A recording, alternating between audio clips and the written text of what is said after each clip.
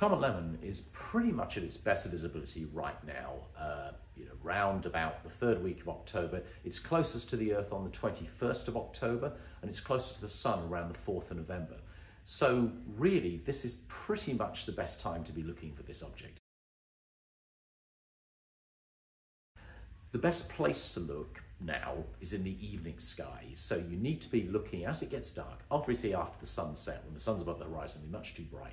As the sky darkens, the comet will first of all be moving over a matter of days past the bright star Arcturus, and then it'll be further round towards the southwest, beneath the stars of the summer triangle. You're going to need some kind of app or find a chart to help you locate it. We've got one of those in our video. But with a pair of binoculars sweeping around the sky, it doesn't stand out as a fairly bright, fuzzy object. If we're very lucky and you've got a very dark sky, it might be possible to see it with the naked eye as well.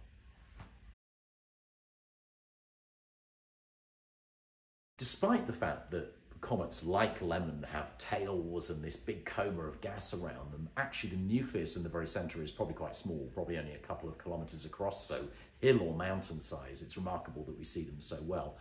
It isn't going to be like, say, Hale-Bopp was, for those who remember it back in the late 1990s, or even Neowise in 2020. It's going to be a little tough to see with the eye.